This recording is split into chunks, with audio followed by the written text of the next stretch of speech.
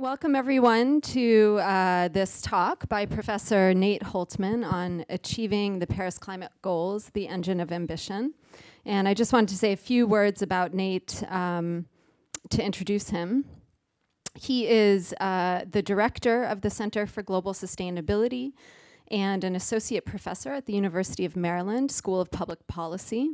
He is also an associate director of the Joint Global Change Research Institute, which is a collaboration between the University of Maryland and the Pacific Northwest National Laboratory. From 2014 to 2016, Professor Hultman worked at the White House in the Obama administration's on the Obama administration's climate and energy policy team. And during this time, he'd helped develop the US 2025 climate target. He worked on US bilateral engagements with various nations, including China, India, Brazil, and others, and also participated in the international climate negotiations, the COP meetings in Lima and also in Paris, and also in the run-up to those meetings. His research focuses on national climate target setting and assessment, US emissions mitigation policy, energy technology transitions in emerging economies, and international climate policy. And he has participated in the UN climate process since the Kyoto meeting. He's also a contributing author to the IPCC Fifth Assessment Report and Special Report on Renewable Energy, and he teaches courses on climate change policy and energy policy. Professor Hultman was also formerly a senior fellow at the Brookings Institution, a visiting fellow at Oxford, and also worked for a while at Georgetown University. He holds an MS and a PhD in energy and resources from the University of California, Berkeley, and a BA in physics.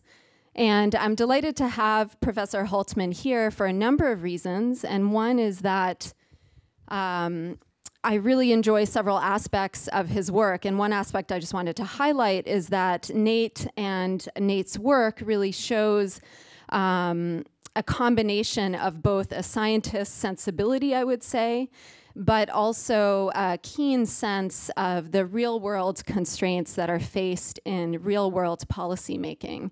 And I think this is one of the reasons that he has been so influential and also exceptionally effective as both a researcher and a practitioner in the area of energy and climate policy. So it's a great pleasure to welcome Professor Hultman.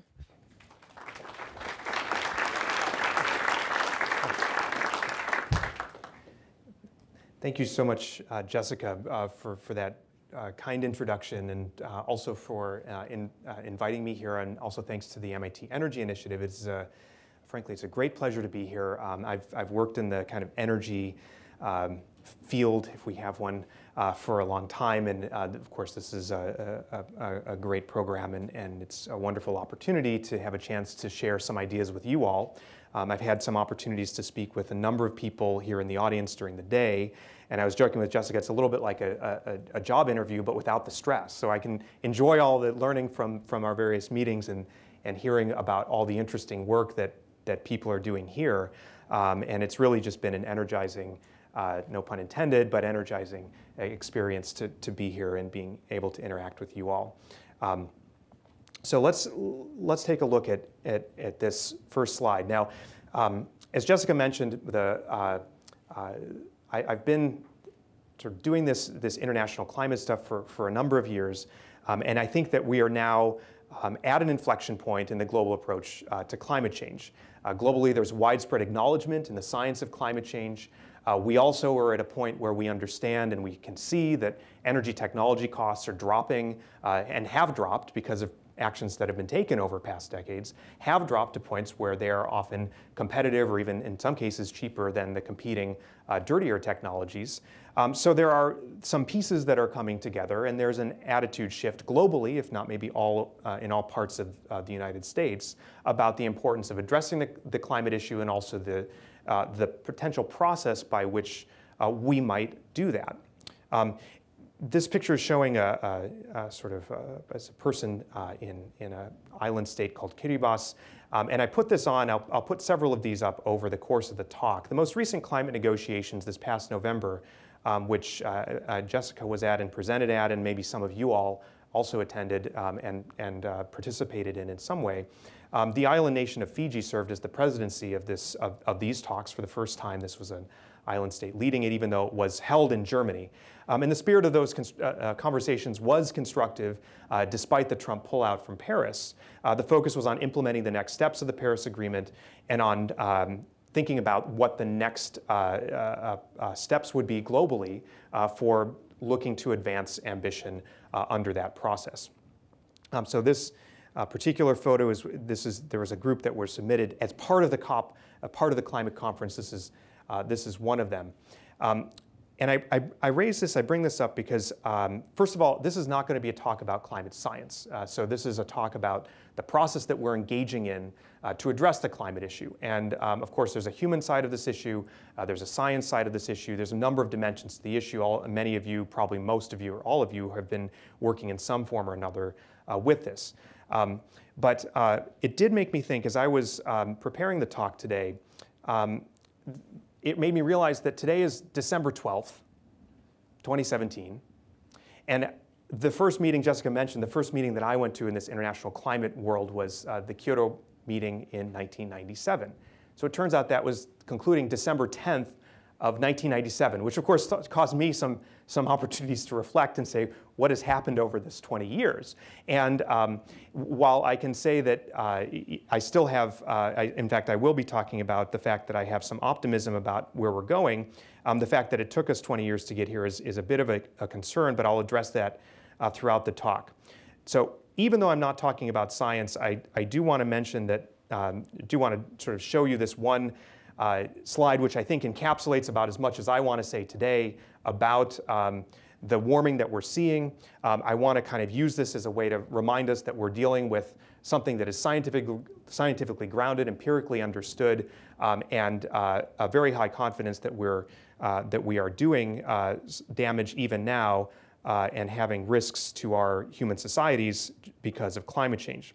I was reminded of this a speech that was given at the Kyoto meeting by, at that point, the president of Nauru named Kinza Clodumar. And I remember actually sitting there watching the screens. This was the talk right before Al Gore's talk, but that was the one I remembered. I remember Al Gore's talk also, but this was the one I remembered, and it was quite powerful. And he said, "The willful destruction of entire countries and cultures with foreknowledge would represent an unspeakable crime against humanity. No nation has a right to place its own misconstrued national interest before the physical and cultural survival of entire countries. The crime is no less when it is perpetrated slowly by the emission of invisible gases. We are trapped, a wasteland at our back, and at our front a terrifying flood of biblical proportions, and our plight is not unique." So I think that as we're thinking about this particular example that I gave one example of one population that's threatened by climate change. I gave one example of some science of the warming of climate change that we know empirically that this is happening, and we're confident it will continue to happen. You all know more, there's more to the story than that, but let's just remember those two things as we're thinking about this process and the importance of why we need to do this, why we need to get it right this time, and how we might go about doing that. And in this context, I am convinced that we have an excellent opportunity with the Paris Agreement. The Paris Agreement provides us a process for getting the ambition that we need to address climate change, but there's a challenge that's embedded in it, and that challenge is what I'm going to be talking about today.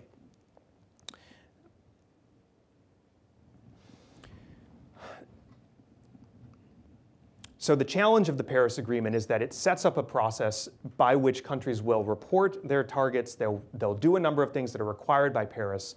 But in order to do that, we are going to need new models for how we as researchers, how we as institutions of research and learning, and how we as universities do engage with this process. And that's what I will turn to next.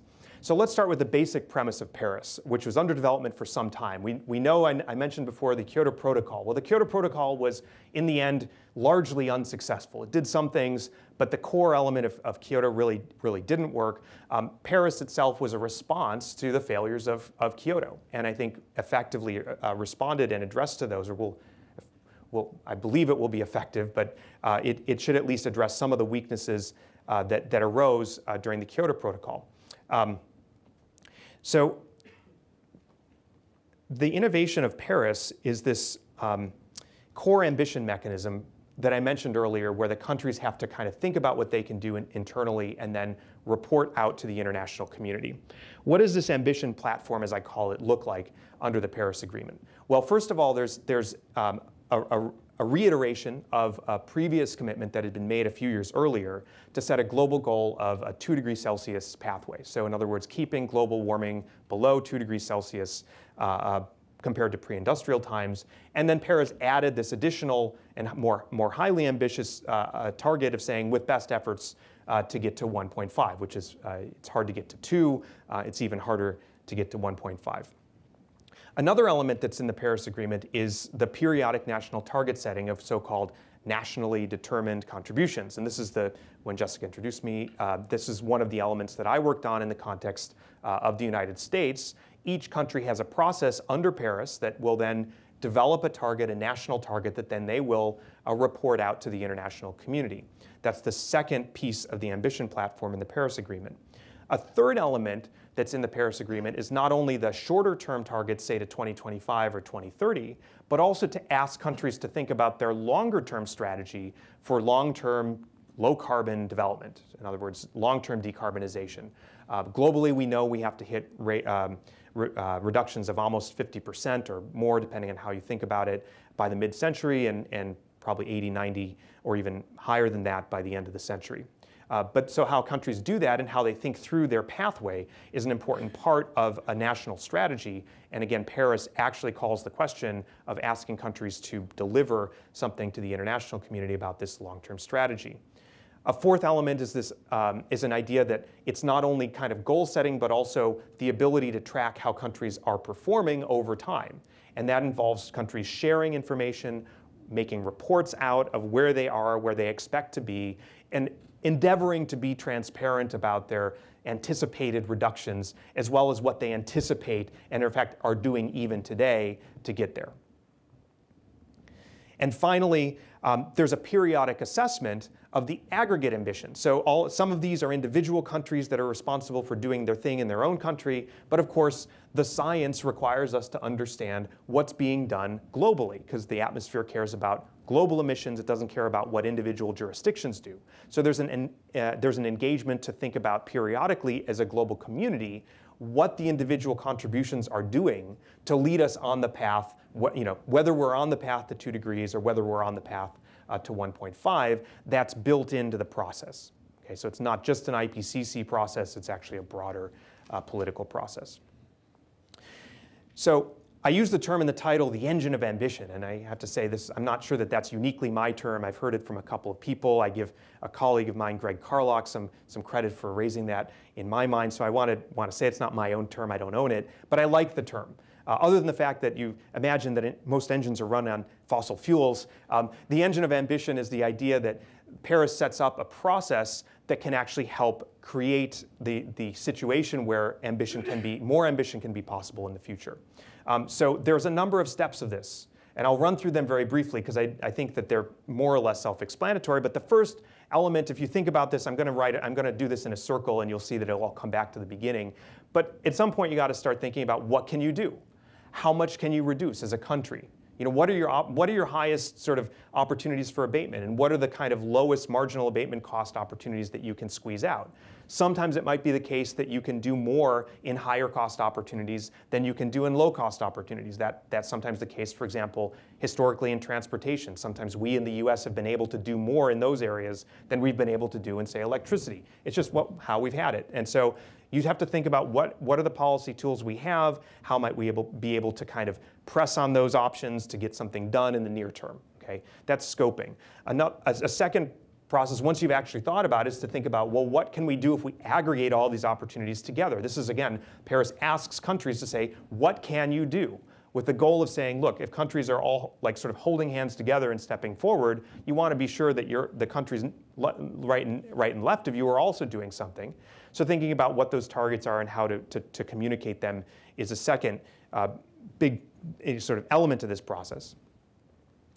Of course, you have to implement those targets, and that's a problem. Sometimes countries haven't completely thought through how they might do things. They kind of say, okay, we're going to do 20% by this year based on some inputs that they've gotten from somebody at some point, but they might not have thought through concretely and carefully what they have to do this year, next year, the year after that, in order to actually start pushing on those policy levers to get the broader economy to actually respond. That's the stage we're at right now with respect to a lot of the targets that were set before Paris. There's a kind of scramble to understand how do we do implementation across a diversity of national circumstances. A fourth element is collecting data. This is really one that's not linearly only in one spot. It's really kind of all over, but I put it in one spot just because I had to put it somewhere. But you collect data and you report out on data. Okay, so that's a part of how other countries, as well as people within a single country, will understand how well we're doing and how well they're doing. Because that's part of the idea. If you can sort of set a target, provide evidence that you're making progress toward the target, you raise confidence in the process and you encourage future ambition. And finally, there's a review and discuss part of the process where countries do get together. There is a kind of a mutual assessment of how well they're doing. Of course, in some cases, countries will say, oh, we couldn't do it because of reason X and Y. And the other countries will sort of nod their head and say, yes, we understand. We also couldn't do it because of X and Y. And what we're hoping is that the X's and Y's don't add up to be too much, right? There might be some reasons that countries couldn't deliver this or that, but that overall they're sort of on track to hit their targets. So this is what I call this NDC process. And why do I call it the engine of ambition? Well, if you continue to do this over time, the idea of Paris is that you build confidence. If countries can do this, implement and deliver, and then it's transparent that they're delivering, you can sort of create the conditions for a next round of success, right? And then you do the next round successfully, and then you can do it again. Let's see if I can. There we go. And then, so as part of this, the governments have to report out. That's kind of a key element of this that I mentioned before. There's this reporting and transparency element of it. That is not the right graphic. This has happened to me before. It's actually the right graphic, but it's the wrong crop of it. So let me see if I can just voice over this.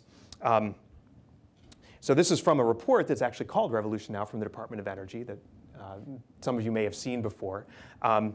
The interesting piece of this that I remember the last slide was this engine of ambition, and the logic of this is that over time, as countries implement their targets, they will continue to deploy, let's take for one example, clean energy technologies of the form perhaps of solar or wind or something like this. And as actually many people in the room have probably studied in some form or other, the more you deploy, the more you can drive down costs. So what we've seen in the last 7 or 8 years is that costs have dropped, in fact, much more than we had expected 5 or 7 years ago they would. Clean energy costs overall have dropped something like 40 to 90% between 2008 and 2014 or 2015. Some of them, of course, dropping more rapidly because they were kind of earlier stage technologies like LEDs. Others dropping a little less rapidly, but still 40% roughly drop in wind technology costs over that time, 60% in solar. The point there being that this process has been observed happening already, and with continued deployment of technologies, we expect it to continue. And Jessica actually herself has done some, in her lab, has done some work on this particular question.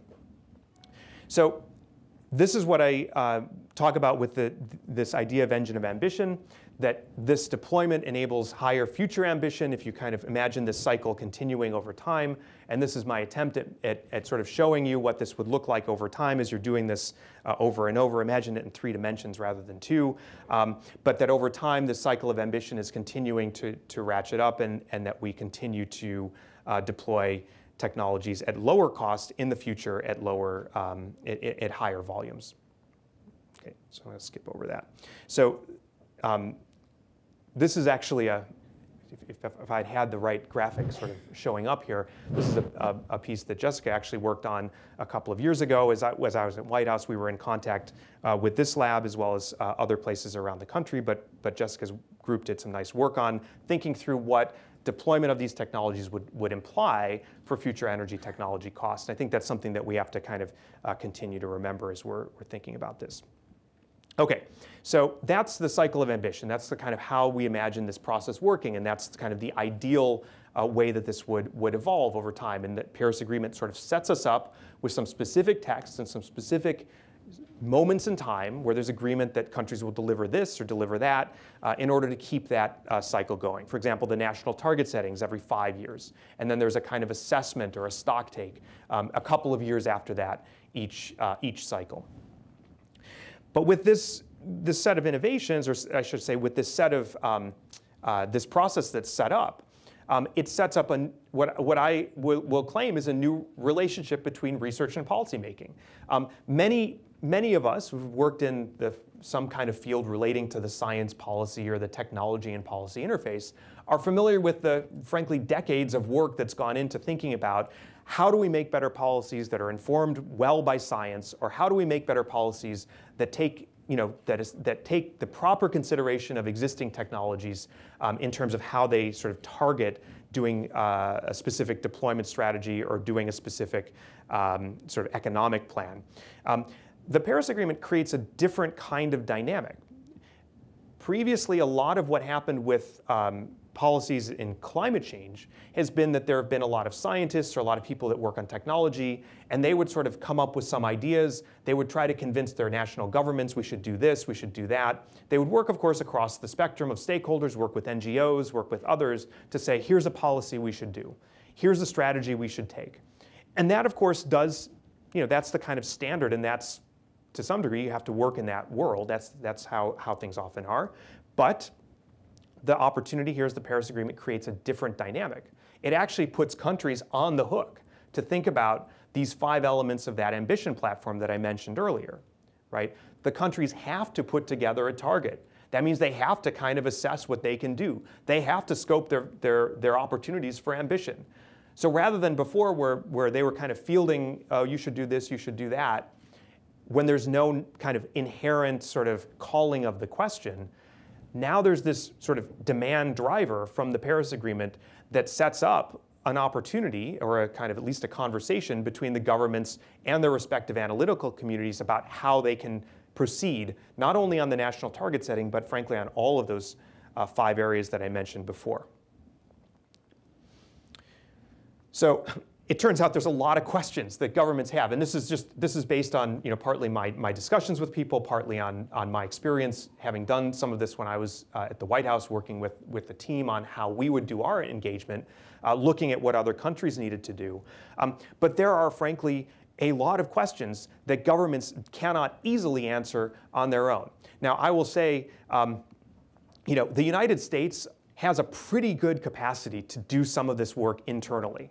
Like there's, for example, EIA has a lot of capacity. The Department of Energy has a lot of capacity. The Environmental Protection Agency has a lot of capacity to answer some of the questions that need to be answered about these Paris Agreement questions.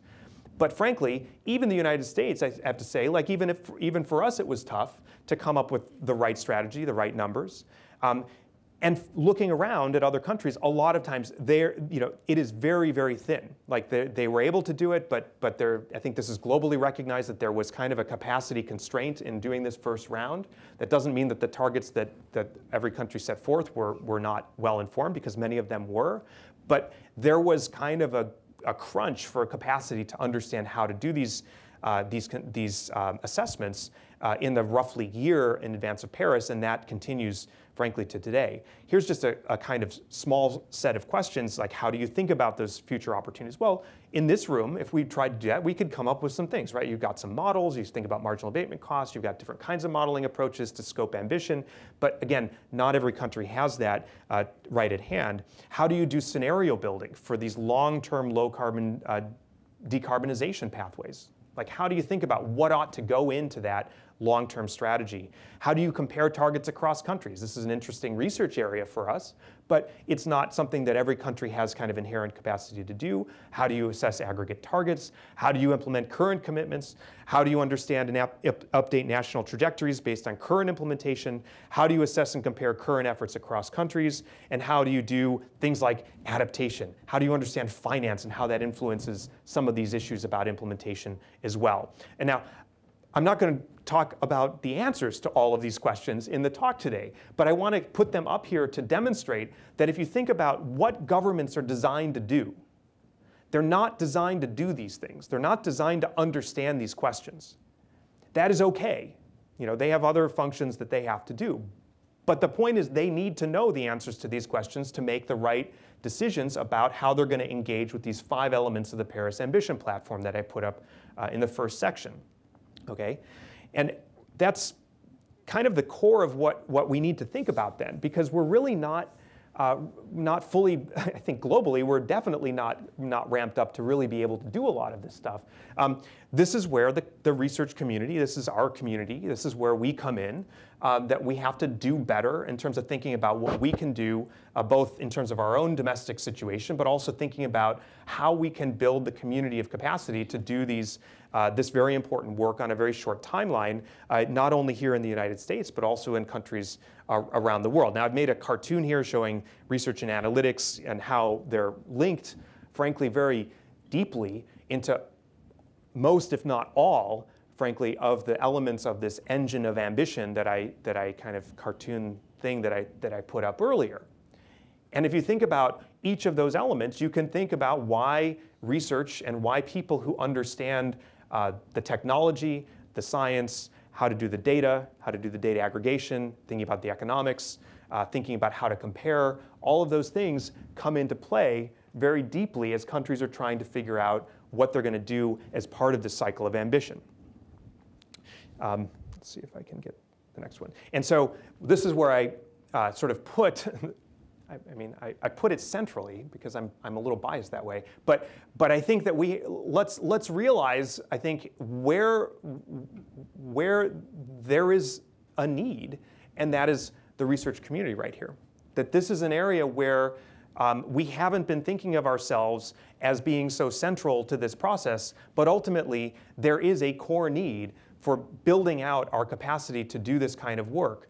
It's different from publishing academic papers only, and I'll get to that later. There's a kind of different dimension of how I think this needs to happen, and we'll talk about that soon. But I just want to say this is where I think the need for broader research is very clear, and how we do that is really the question that I want us to start thinking about today. So let's talk about in a little bit more depth what each of those demand drivers is, and then think about what the kind of role of the research community might be. So I've mentioned these demand drivers once earlier, but let me kind of run through them again. So we have this demand driver. What do governments really need out of this process, right? So they have a lot of other kind of consultations with stakeholders they're going to be doing. There's a lot of politics that governments have to think about. There's like, what's their regulatory, what's their legal constraint to do this or that. That's all well and good, and that's really not the core of what I want to talk about. But thinking about what do we need to know for the NDCs, for example. So this first demand driver is the national target setting process. I'm showing here a photo from the Obama and Xi joint announcement of both countries' national targets, which happened in November of 2014. And it was this moment that the Paris Agreement, in my view, became real.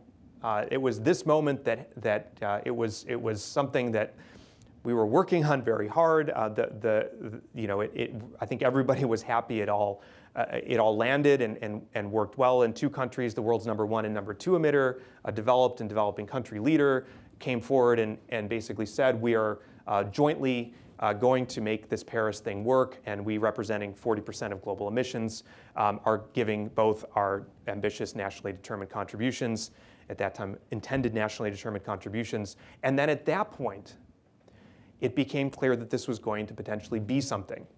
And that's what I would assert. People can dispute this. But I think that's where it became crystal clear, because I think at that point, having been in touch with a number of other countries, that is when they started panicking, right? And saying, the US and China have done something. They picked up the phone and they called their national champion university researchers and they said, what can we do, right? Like, we need to come up with something fast. And it happened a little bit ahead of the game where people were expecting. So this, to me, was a very interesting moment, not only because of what it led to in terms of the global outcome, but also thinking about that process of what do governments do when they need to find their target.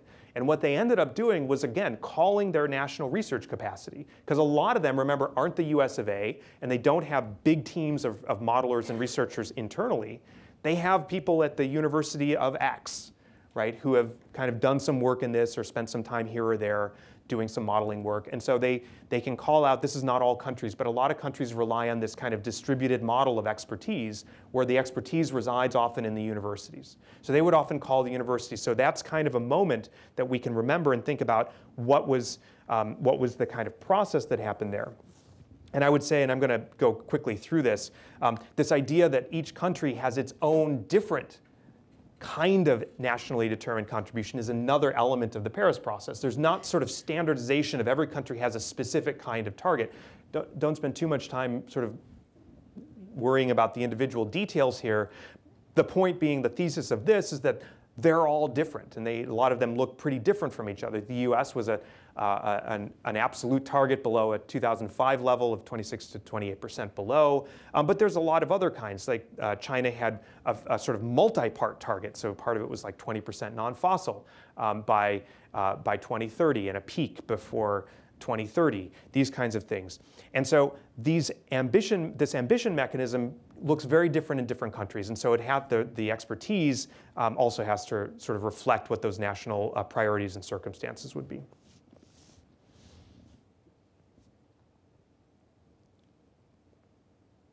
So this is what the U.S. national target looks like graphically, and I'm actually not going to spend a lot of time on it because I don't think we need to, or I don't think I have enough time. But just to show that this was a target that changed the pace of our decarbonization, and of course now I should just sort of say, look, this with Donald Trump's decision to kind of change the U.S.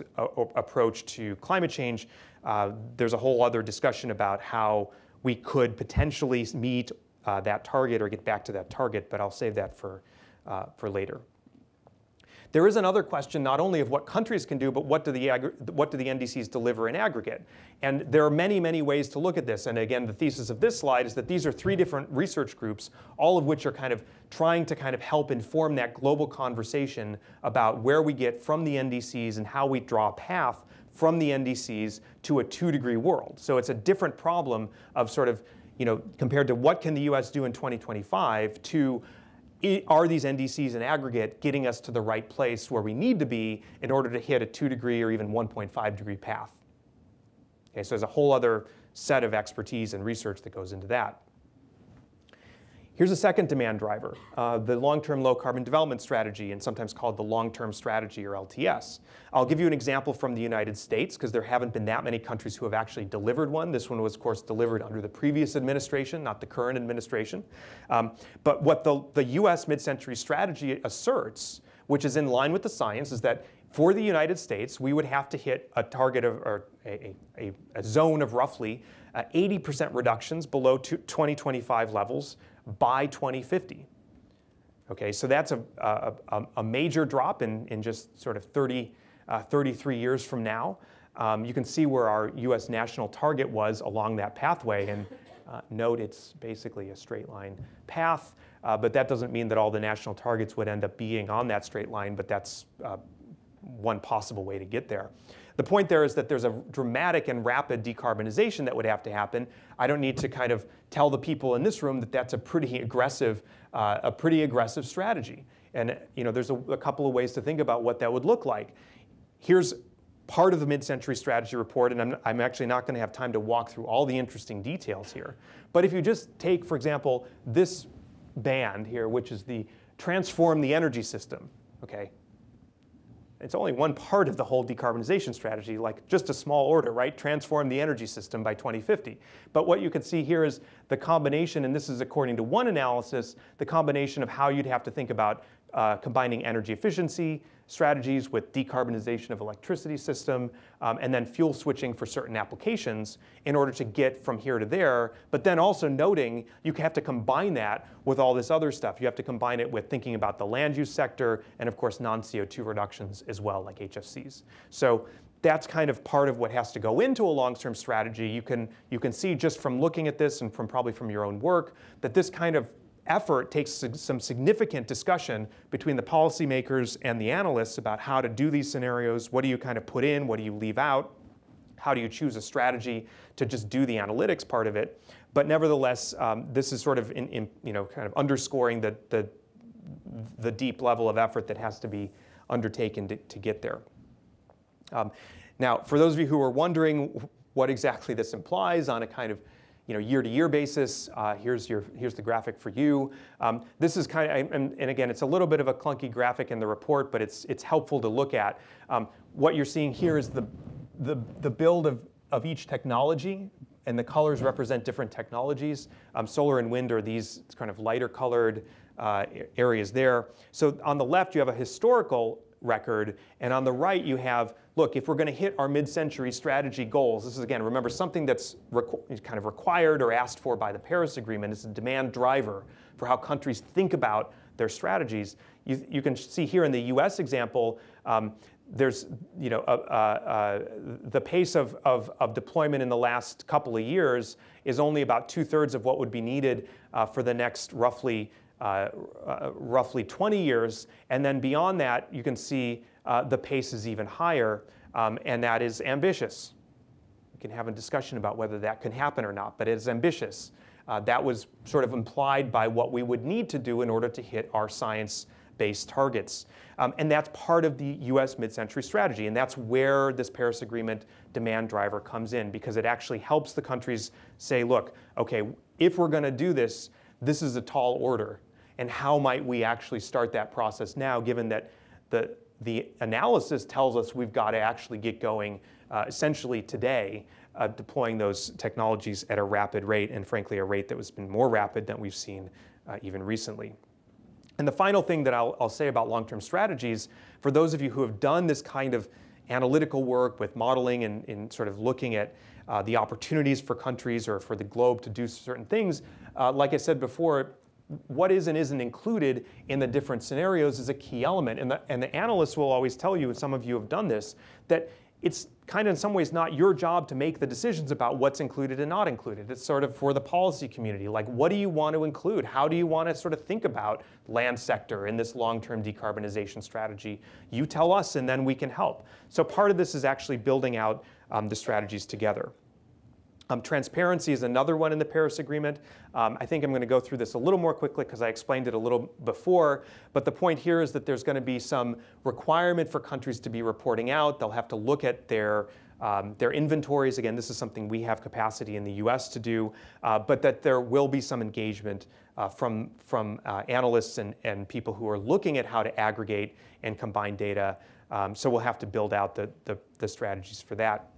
There's a fourth demand driver that I haven't mentioned yet, but is important, and it's turned out to be one that's of course, was designed to be important, but has become quite interesting to many of the countries that are participating in this international climate process, and that's the Sustainable Development Goals. The SDGs were designed to be the sort of next step in global thinking about how we're going to be organizing our structure, our strategies for development, both for economic development countries, but also now for sustainability and climate.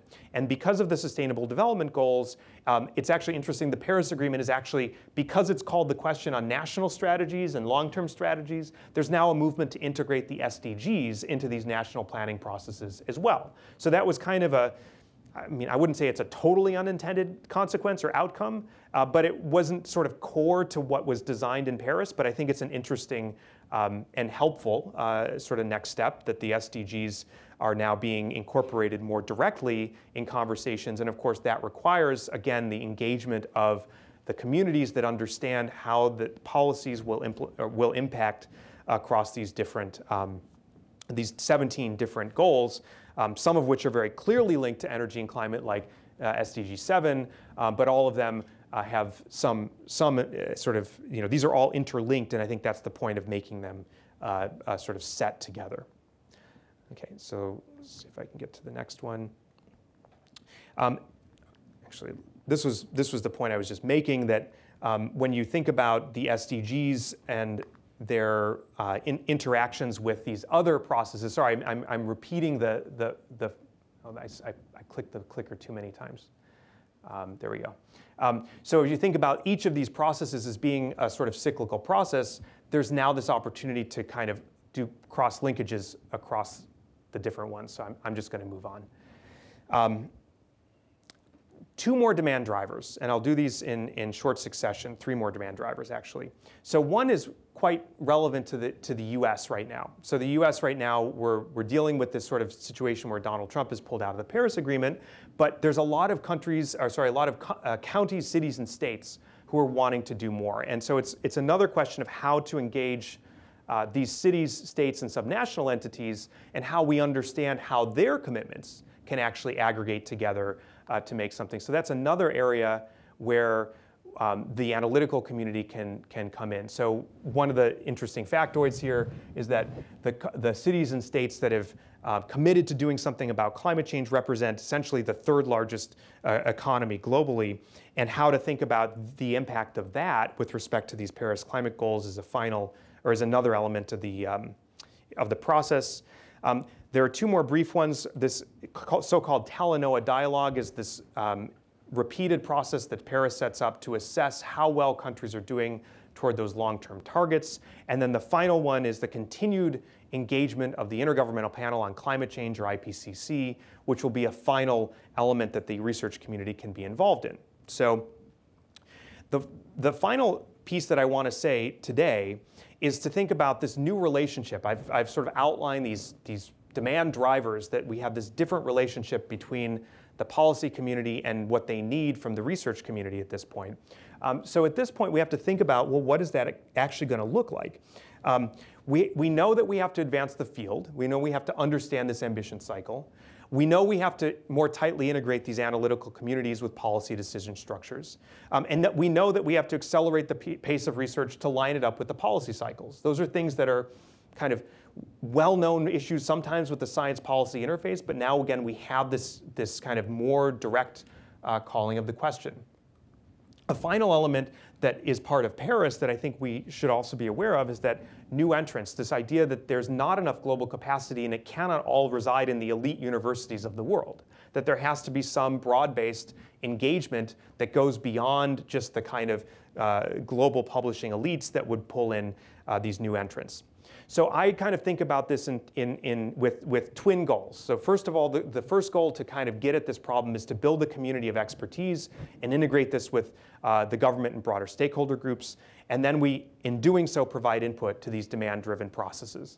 And really right now, it's a question of how we can actually accomplish this. There's already a number of groups out there that are thinking about how to do this. And I'm going to say that these are very helpful, but there's still some gaps that we need to think about. I put up one here that's called the NDC Partnership. There's one that's called the 2050 Pathways Platform, the Climate and Development Knowledge Network, the UN Framework Convention on Climate Change. There's an interesting integrative modeling exercise being run out of EASA called The World in 2050. There's America's Pledge, which is focusing on the state, subnational, and city action in the United States. And then finally, there's the Climate Collab here at MIT is another way to kind of get at these issues. So all of these represent different models. I am sorry I don't have time to run through why all of them are interesting, but I want to say there's a lot of work that's already being done and has been done on how to get these communities to interact better. But I will also assert that I don't think we're not there yet. When I look at the kind of global capacity that's going to be needed, there's a lot of, I think we're only about a tenth of where we will need to be in order to get this process done right. And I think if we think about our role as sort of analysts or researchers, we have a number of constraints because of partly our institutions. There's constraints because of kind of how academic institutions are structured. There's constraints about how kind of global processes that are brokered under the UN are structured. And of course, there's constraints that come in because of national policy making. I've lumped them into three kind of broad groups, the thing about existing incentives, funding, and organizational work. There's other ways to cut the pie, but basically there's still a number of challenges that I think we can start to work through. So today, I think what I want to kind of leave us with is thinking about what are the creative ways we can make a contribution. How can we as a community of analysts, community of experts, make a contribution in our own spheres, but also help with this thinking about going beyond those constraints. So one element that's important is thinking about how do you co-produce these sustainable development pathways. I talked about that before, the scenario development, the choice of modeling approach, the other techniques. How do you establish broad processes to set goal for near-term targets? So this is another area where we can we can contribute in terms of thinking about how that process might work better or not as well. We can organize the research community to integrate with existing programs and initiatives. So this is, again, thinking about how we go beyond the kind of elite university organizational structure, how you pull in new entrants. Doing a culture of open review. This is something that isn't sort of as common in the government world, but we can sort of help with that process of what I called transparency before. This is something that we frankly do well. This is part of how we do our work in the research community. And I think there are good practices that could be borrowed from that community to go into that process of assessment, review, and transparency that are needed to make this process work. Partnerships between not only the research community itself, like between different institutions, but also with funders, international organizations, and governments. And this is where it becomes an organizational challenge. But it's very clear that the funding levels aren't there that we need them to be. So we need to bring funders into this. We need to think about how these projects can be done better. And of course, making sure that the governments and other organizations are fully integrated. And finally, and I have to say not least, because all of you who've worked in universities know that I'm sort of asking for the moon here, but provide new incentive structures within universities to support contributions to this process, because ultimately, while peer review publications are very important, will always remain the bread and butter of our work, there ought to be some engagement by universities and our research organizations that allows some more flexibility in terms of what counts as a positive contribution in our research field. And I think that's a longer conversation of what constitutes good versus not good in that area. That's not an easy conversation to have, but I think we ought to have that conversation so that people who are engaging in that process can do so from the institutional setting that they're based in. So those are some initial ideas that I'd like to put forward. There's a lot of interesting actions that I think are going to be happening over the next year, not least thinking about how we organize work within the United States under America's Pledge, and also thinking about how we organize toward next year's Secretary General Summit and this Talanoa dialogue, thinking about the next stocktake about how well we're doing and what we can do better. Because of that, I think the next 2 years are critical for a successful first round, and the successful first round under Paris will be, I think, a really important step to make sure Paris actually delivers on what we want it to. So with that, I'm going to conclude, say thanks very much, and I'm happy to take some questions.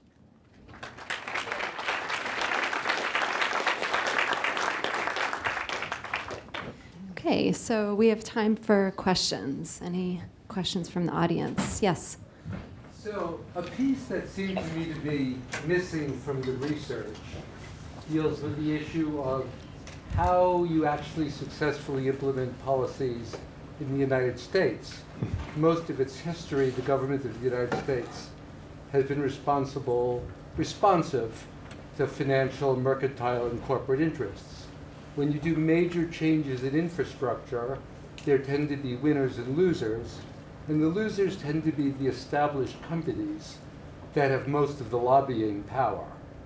So for example, I think Obama's Clean Power Plan might have been better received if on the day it was announced, they submitted a bill to Congress saying, we're going to spend $1 billion building solar panel plants in Kentucky and give the ownership of those to the coal companies in Kentucky, and another $1 billion doing turbine factories in Wyoming, and give that to the coal companies of Wyoming as a gift from the people of the US. So how do you see the issue of how you make your policies actually happen in a country that's dominated by corporate interests that will have losers? Yeah. Well, that is a very good question, and that's kind of one of the questions that we're struggling. We have been struggling. Everybody, not just the U.S., have been thinking about and struggling with this whole question of transforming the energy system, right? The kind of fundamental element of that mid-century strategy that I put up there, which is not my work, by the way. That's a group I was affiliated with, but I'm claiming no credit for. But it's an interesting piece of work. Your question gets at what I would call, we could call it different things, but political economy or politics or whatever. That was sort of an issue I kind of sidestepped in this particular talk, mostly because I wanted to get this other thesis up there. But you raise a really important question about how effective policy can be in doing the work that needs to be done to get to this 2-degree pathway. And I think there's been raised in a couple of other fields. Some people, for example, say there's going to be a political constraint to raising the carbon price beyond X level, because once you raise it beyond X level, you're going to have revolt in the streets, right? That there's some kind of inherent back pressure that you get from politics, and any country that has its own ability to govern itself and vote will just not tolerate that a sort of super high level of a carbon tax for more than one election cycle, and then they'll kick everybody out and undo it, right? So there's kind of there's this politics or political economy argument in there. I don't have a sort of one-shot or single solution to that, but I do think that thinking about multiple dimensions, like multiple sectors simultaneously, as well as thinking about the very important element of driving technology costs down, is part of the bootstrapping that you get out of this kind of cycle of ambition, that you kind of keep the pressure up at each cycle to the point that it's like painful but not so painful that it all collapses, right? You drive down the technology costs during that cycle, and then you go to the sort of same painful level the next, I shouldn't use that word, the same level of ambition the next round, and then you can sort of up the deployment of the technology in the next round. So maybe that's enough for now, but I'm happy to chat more about that later. I saw another couple of hands. The gentleman with the microphone. Yeah, hi. Discussing the long-term solution, like 2050, former Secretary Muniz gave a very nice review last week showing that you'll have efficiency, renewables, maybe a breakthrough in storage, which is market-driven and can be also facilitated through subsidies. But the long-term objectives are kind of, will have to include nuclear. Now, a month ago, there was the lady from the DOE showing that the US is intending on, that's the DOE data, phasing out nuclear energy between 2030 and 2050, mostly replacing it with natural gas. Mm-hmm. So how do you account for this kind of mismatch between the needs and the predictions by the DOE regarding nuclear with all the public attitude and finance challenges? And the other thing is, do you also consider solutions on the side of consumptions, like phasing out, a global campaign maybe to phase out meat consumption, which is responsible to a lot of emissions? Yeah. Let me, because of time, I'm going to try to do a little more rapid fire answers here. So on the first question of nuclear, I think that it's, nuclear is a complicated technology. I've done some work on nuclear myself as nuclear policy. Look, it's likely we're going to need all the help we can get to get on that 2-degree pathway. And so, in those places where we're confident that nuclear can be done at low cost, I think that's a kind of good option. One of the questions that always arises is the relative costs of the technologies. And I think that's the core question that I have is, what does the technology cost opportunity set look like in 2030 with sort of very low-cost renewables, but also nuclear still as a mature technology? That's a longer conversation to have about where we think they're going to go, but I don't think there's a reason to exclude nuclear kind of a priori from the possibility set. Your second question briefly was on other things like behavioral changes and meat consumption. A lot of people are talking about that. I think that's a good conversation to have, and I think that's something about thinking about. Certainly in this country, we have some choices we can make about, if not sort of going all vegan or something, but people can certainly make some choices that might be healthier for them, if it's a personal choice, but also kind of have positive effects for climate. So I think I'm happy we're having that conversation, but I think it's going to be always tricky because it's about a personal choice, a personal behavior to think about changing. So we have 2 questions down here. Okay, maybe we'll take both questions at one time, or batch them. Thanks. Here's a wide open question. Mm-hmm. Having been involved in negotiations and work all around the world, what's something that people from the United States, who often are sort of blinded to the way we do things here, what's something about the way these conversations work in other countries that we might want to know or keep in mind? Yeah, good question. Should we take the second one here? Thank you. So I just want to ask, maybe United States, like many developed countries, have the technology to achieve those goals that you guys set. But like in terms of developing countries, when they want to make their own contribution, intended contribution, they need to take international aid, technology transfer into account. So do you know how do they acquire those confidence level, international transfer, like technology transfer or finance, like in terms of their future projection or plans? Thanks. So what is the question, what works well in other places that's not working here, or is it what do people not understand about our system that they, okay. Well, I mean, okay, so that's a great question. Thank you for those, both of those questions. I mean, look, you know, in a way, I feel like we have our system here, and there's, you know, we have a kind of fraught system. We have a system that's, it's one of those things where it's on the one hand, on the other hand, we have had a long-standing, uneasy relationship with expertise in this country, right? There's just kind of, it's been kind of back and forth, and it's kind of a pervasive historical issue in the United States. That's, you know, Declaration of Independence, right? Like there's sort of this kind of trait that comes up, and sometimes it comes up in ways that are, frankly, not as positive, right? That we sort of have this round of thinking about like that, you know, somehow there's two sides of the science of climate change, which there really are not. And so thinking about, you know, the kind of role of sort of expert input in the process does vary quite a bit across from our country to a lot of other countries. And I think that we always have to work with what we've got in our country. And I think that that's something that I want to embrace and sort of say, look, we've got to work with the way our country works. But certainly in other countries, for example, very few, if any, countries are still fighting the battle of is climate change happening.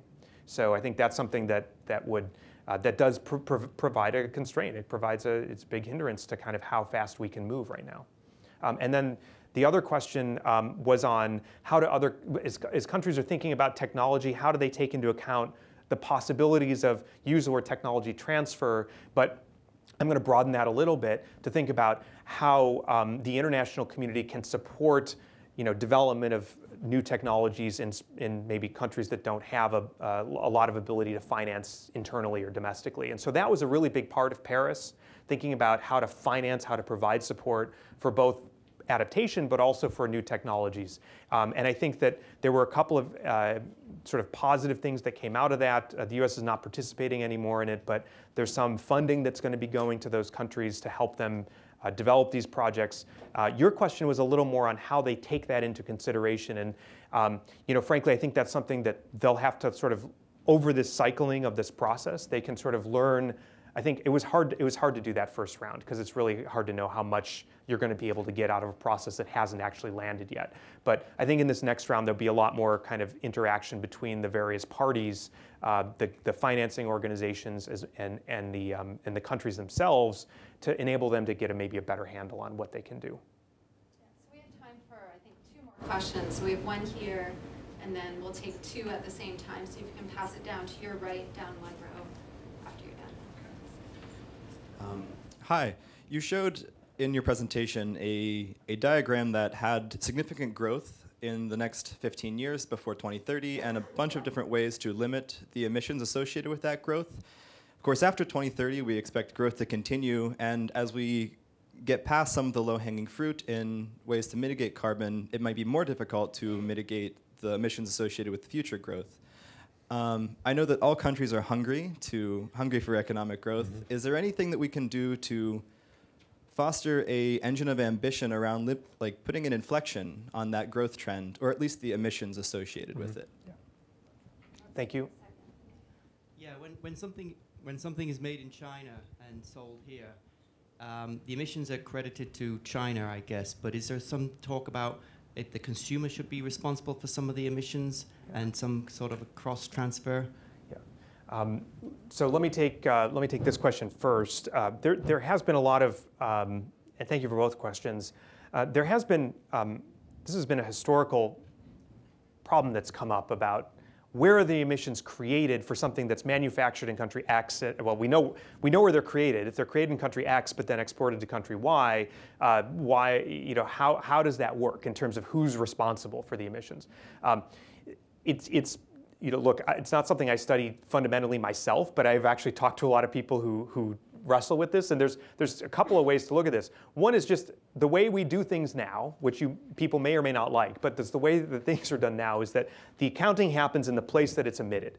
And frankly, the challenge is how to come up with, if somebody wants to do something differently, how do you come up with a better accounting system than that? Because it's all about how do you draw the boundaries and how do you do the kind of analysis of where emissions begin and end. And that's an analytically challenging problem, and it's much more challenging than just saying where the emissions happen and that's where it's registered. So there's kind of a practical dimension to that problem. It may not be the ethically correct way to think about it. I mean, I think there's two answers to that. The other way to think about it is that if you had a world where there was actually taxation or something like that happening, that first of all, if there's kind of it depends on how differential the taxation is, but there's a way that their country X might be getting compensated, right, for some of that, some of the emissions that are happening, right? So in other words, they're getting, it's part of the trade that happens that you could imagine. And again, I'm not saying one way or the other is the correct way ethically to think about it, but you are having a transaction. And when you're having a transaction, there's sort of a mutual agreement that that's something that's beneficial to both parties. So one of the arguments too is that there's a compensation for those emissions. But anyway, complicated topic and very good one, and I think is an ongoing sort of research area that people continue to struggle with. On the question of inflection points, that's